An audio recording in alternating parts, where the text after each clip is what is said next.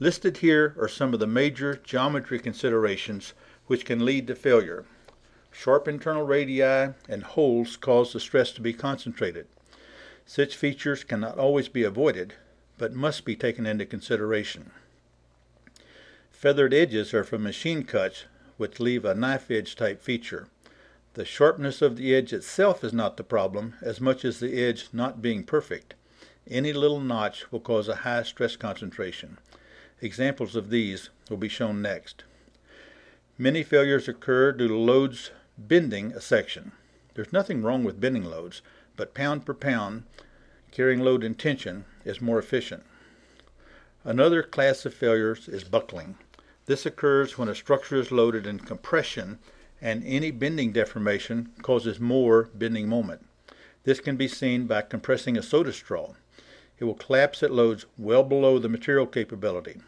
Containers with pressure on the outside can suffer the same problem. The thin plastic drink containers can be buckled by sucking on the opening. If observed in public doing either of these, just say, "I'm an engineer." Any design which carries load and is attached to something else has a problem. Loads will be funneled down to the attachment before it's spread out over the body. Failures often occur at or very close to attachment point. Structural analysis during design need to give special attention to attachments and to the adjacent areas. The top example is a rotor. The inside diameter of the blade has a sharp edge. The radius to the disc adds stress concentration in addition to what is caused by nicks. This combination causes a stress hotspot, shown in red at a finite element analysis. The bottom example is one side of a jaws of life tool, which is used to spread openings in car wrecks to release the occupants. This failure occurred at a combination of a feathered edge and a stress concentration.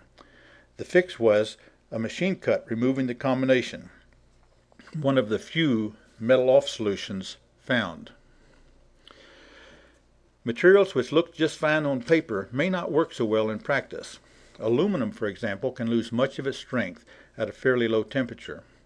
Some steels which carry a steady stress over half the yield strength can exhibit stress corrosion failures. Stress corrosion failures are made worse due to having no warning and happening after a long period of time. An example will be shown. It seems that all failed parts find their way to a met lab to have the hardness checked. They are looking for heat treatment errors along with other material problems.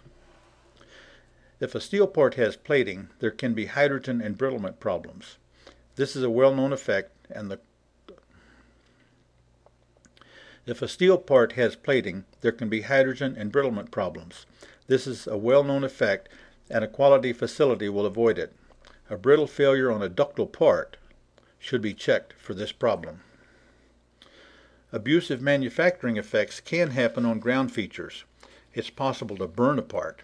This is when the local temperature, while grinding, gets very high and then quickly drops, making Abusive manufacturer effects can happen on ground features. It is possible to burn a part. This is when the local temperature while grinding gets very high, then quickly drops, making very hard local spots. There are etches which will reveal this problem. This example is a clip for bolting lamp parts together. The atmosphere was corrosive, the stress over half yield, and the material susceptible to stress corrosion. The problem took some time to show up after a lot of units were in use. Proper material selection during design is a way to avoid such problems. Sometimes the cause of a failure is obvious. Try, however, to reserve judgment for a bit. Take time to look for combination effects. Do not lock in on a cause and solution too early. If there's a meeting on the failure, someone will come up with an idea for more tests. There's nothing wrong with running tests, but it happens that people with opposing ideas will observe a test and step back and both say, "I told you so." Designing a test to give a definitive answer is not easy. Also, calling for a test to be run can just be a way to end the meeting and get to lunch.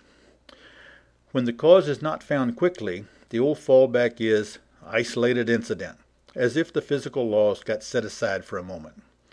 If another failure could cause injury or even high financial loss, be slow to write off the failure as an isolated incident. Something did go wrong. If you are blessed with experienced help, someone will likely step forward with a war story of how this has happened before and he was the one with the solution. What often happens, however, is that in a rush for a fix, many changes were made, a shotgun approach. Perhaps his contribution was the one to fix the old problem. Perhaps not. There will be a next weaker link out there. The classic example is a chain failure. Making link 5 stronger is not likely to be a total fix. There are no risk-free changes. If it's broken, change you must, but do not overlook the risk associated with making things different. What led up to this? You need data to find out what happened and how to fix it. It would be unusual for someone to try to lead you astray, but not all data is good. There will be things that are true and important, false and misleading, or either and irrelevant. Do not automatically believe everything you are told. Throw out data which does not match physical laws. What led up to this failure? How can it be fixed? What do we do to avoid such failures in the future? Failures are useful, but often expensive, learning experiences. Take advantage of them to become a better engineer. Thank you very much for listening today. Please visit www.ingeniumtech.com for more webcast presentations and to learn more about our company and the services we offer.